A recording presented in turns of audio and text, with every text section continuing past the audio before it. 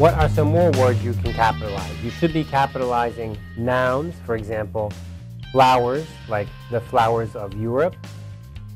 Pronouns are, as in save our children, because it's pronoun. It, as in some like it hot.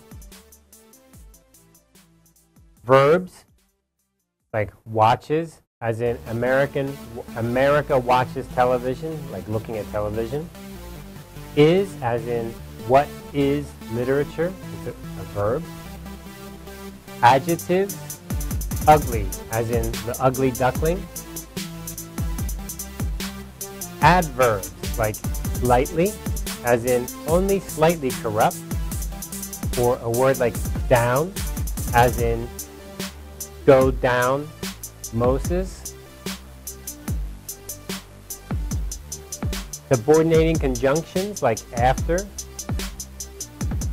although, as if, as soon as, because, before, if, that, unless, until, when, where, while.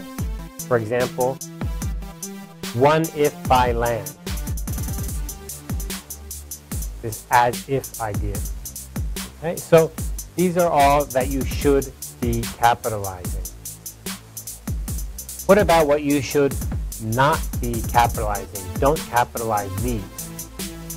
Things like words like and, the, unless it's at the beginning. Remember that. If it's at the beginning or the end, the last word or the first word, you must capitalize it. But if it's not the beginning and it's and, the, you do not capitalize. For example here, under the bamboo tree. Prepositions, against, as, between, in, of, to. For example, the merchant of Venice, right? The merchant of Venice. It's of, right there. It should not be capitalized.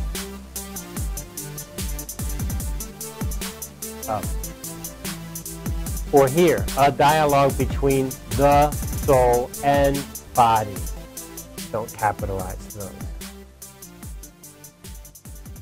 Do not capitalize coordinating conjunctions. Coordinating conjunctions include, oops, let me get my coordinating conjunctions back here. And, but, for, nor, for, so, yet.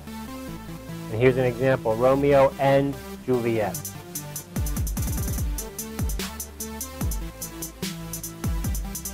To, don't capitalize to in infinitives.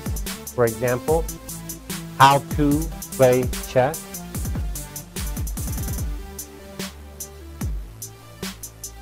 Title of a part of a larger whole is placed inside quotation marks. So we just finished this capitalization idea, but what about when you have the name of the article inside quotation marks, like in this case here? Here's a nice reference. Doer James A. and Peng Hua Ang. So pay attention there, right? Very quickly. Last name first. First name last. Middle initial. Good. Comma. That comma tells us first name is last. N, A-N-D. Peng Hua Ang. Now, this is a little bit confusing, isn't it? We know that Peng is the family name, don't we? And we know that Hua Ang is the first name or the given name. Sometimes in Chinese this may even be hyphenated. There's a hyphen. Some people use hyphens. So how do we write this? Well, MLA and APA are a little bit confused about this. This is a problem because Chinese names are already reversed, aren't they? In this case, Peng Hua Ang. Now, how do we write this name? Well, the compromise is look at the author, how they write their name in the paper or the book you're citing. How do they do it? In this case, this person wrote their Chinese name in the normal Chinese way, which is Peng Hua Ang. So in MLA, we write the second author in the normal way it's written. We do not reverse it.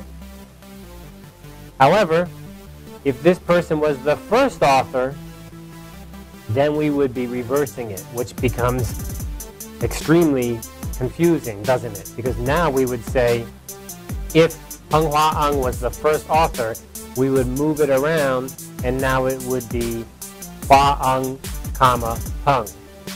Okay, well, it's a hard one to solve, but that's the way it is. You need to look at the way the author uses their name normally. Let's continue back here. I kind of got off track there for a second. Quotation marks. What are the quotation marks for? Because this is part of something bigger. This is the name of an article or the name of a chapter, the cultural consequences of printing and the internet. It is inside something bigger. That bigger is Agent of Change, Print Culture Studies after Elizabeth L. Eisenstein. And it's edited by Sabrina Alcorn-Barron et al. So this is one person, first name, middle name, last name, et al. Means there's more than 2 editors. Edited by. Who published this? U of University of Massachusetts Press, P Press, or Printers Press, / Center for the Public, comma, Library of Congress. Where did we get this from? That should be from the inside of the first or second page, the copyright page inside the book.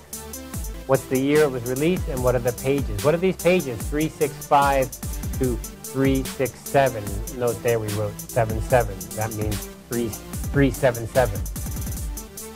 That is the chapter. The chapter begins on page 365 and the chapter ends on page 377. And who wrote the chapter? The chapter was written by Duer, James, and Heng Hua-Eng. Now, this quotation marks here tells you that it's a smaller part of something bigger. I understand that. But pay attention now to our main point, which is capitalization. How do we know what to make capital? And this is quite different from APA. In APA, their rules are lowercase. But here in this case, we're going to follow the capitalization of the source material. So the easiest way to do this is look at the source material and see how do they capitalize it. And if you still are unsure, then use the rules we just looked at, which would be the first and the last for sure, and the nouns and the pronouns, and then we go through there and check all the different ones. The easiest is just look at the source. Euripides, The Trojan Women, 10 plays translated by Paul Rorsch, New American Library. Now in this case, we have Euripides is an author. This is a kind of classical book. The book's title is The Trojan Women, 10 Plays. There's a translator. We have the author here, but we don't have more in the author because this is an ancient book with just one name. But it is translated because it was not originally in English by Paul Rorsch, comma, New American Library, which are the publishers, and it came out in 1998, and the part we are citing is this part here.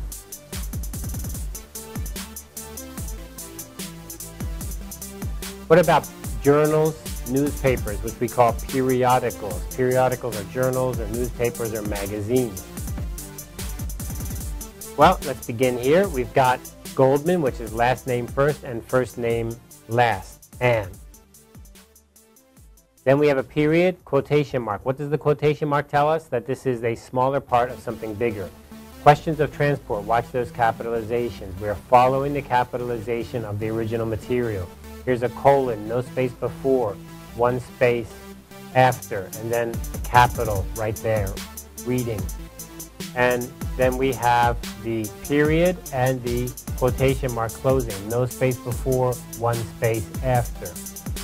This is inside of a journal. The journal's name is the Georgia Review. And again, the capitalization, we follow the source material. We capitalize it the way they did, comma, volume, lowercase v, period, space, 64, comma, number, period, space, 1.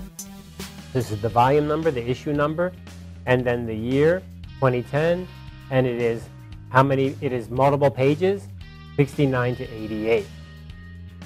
So there you go. You can see that the special rule here is that you capitalize the way that the source is capitalized, both on the article level, chapter level, and the book journal level. You copy the source material. That's easy to remember, but sometimes I have to tell you it's very hard to do because, as I say, sometimes you've written it down, but you don't have it right next to you to see it. You go, oh no, I wrote it down in lowercase, I forget what the capitalization is. Or at least with the internet, you can look the book up and try to find its actual capitalization.